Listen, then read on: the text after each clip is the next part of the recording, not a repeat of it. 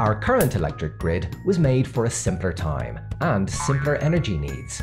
For decades, utilities have produced electricity in central power plants, distributed it to your home, and then sent you the bill. However, the way we live has changed, and this limited one-way interaction cannot meet the more complex demand for energy in the 21st century. So now, our electricity grid needs to change too.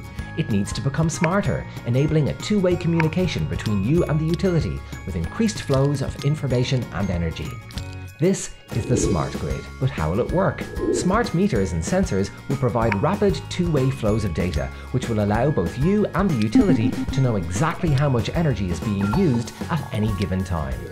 With a smart device, you will be able to monitor your energy use and make changes instantly to control your energy costs. The smart grid will be a more reliable and responsive grid where power failures can be managed and electricity restored at the push of a button.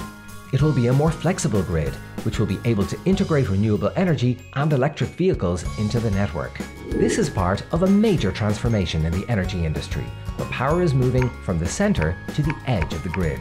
Previously passive consumers are becoming active participants in the network. Customers may even become producers of power, feeding surplus energy back into the grid.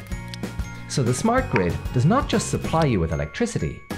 It combines the latest developments in energy, communications, and information technology to bring real power to the people.